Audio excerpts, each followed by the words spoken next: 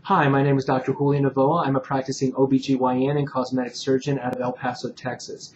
Today I wanted to take a few minutes to talk about the increasing number of deliveries done by midwives.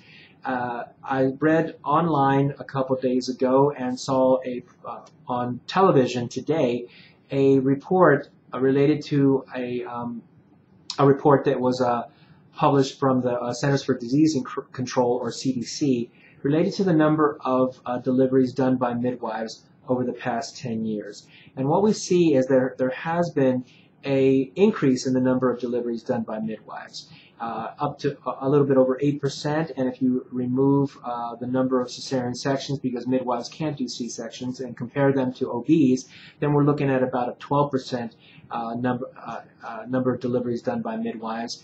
And in New Mexico, which is our sister state, about 24% of deliveries at particular hospitals are being done by the midwives.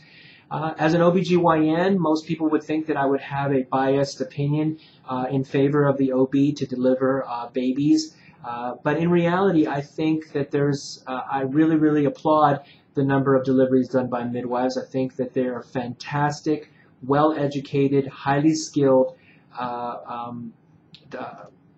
medical personnel that have not only a place, but a significant position in the medical community related to maternity, and also related to, obviously, vaginal deliveries, since midwives cannot do cesarean sections.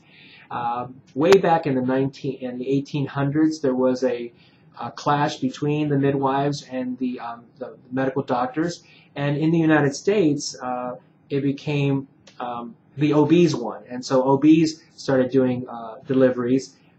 Specifically started, I think, out of Massachusetts, where it was outlawed for anyone other than a doctor to deliver a baby.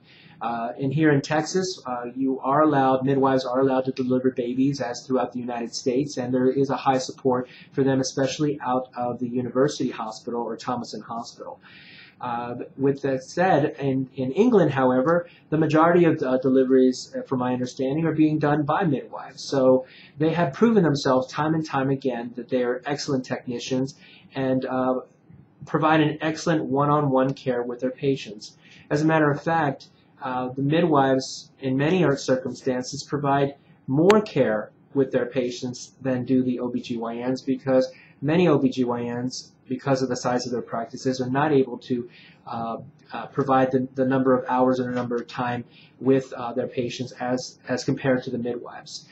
The only times that we see a significant amount of time provided is when someone is attempting a VBAC, or a vaginal birth after cesarean section, which can take 12, 18 hours, and the doctor is there with the patient that entire time. So I wanted to say and congratulate the midwives, because I think that they are doing a wonderful job, and I'm glad to see, and I think it's important to see, that there is some competition going on between the midwives and the OBs, because it is a light at the end of the tunnel to show OBs, board-certified OBs, that, hey, listen, there is an alternative for patients, and this alternative is the midwives, and they're providing excellent care. So you need to really increase the amount of time you spend with your patients, and decrease your rate of cesarean section, which we have seen is extremely high, in my opinion, at almost 32.8%, and this needs to change. This absolutely needs to change. With that said, I'd also like to say one particular point related to the VBAC. I know that there are midwives that do assist in vaginal birth after cesarean section, and I think that that's great. However, it's very important for a midwife to have the backup of an OBGYN doctor, because only the OBGYN can do a cesarean section in an emergency. A midwife cannot.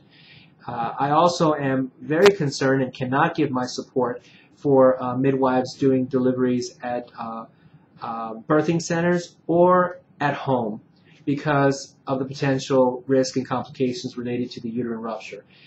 Despite the fact that I'm a specialist in the VBAC, or the vaginal birth after cesarean section, despite the fact that I've done, I literally do dozens a year, and great support of the position of the VBAC, the problem is that if you have a uterine rupture, either at a birthing center or at home, by the time you're able to get that patient to the hospital, you can have a serious complication with either the baby or with the mother. And I think that the best place, and really, despite being very liberal in my thinking, the only place that a VBAC should be attempted is at a hospital setting to have an emergency backup plan in case an emergency does occur. Besides that, I really believe and am very happy that the midwives are doing so well, and I give 100% support behind them.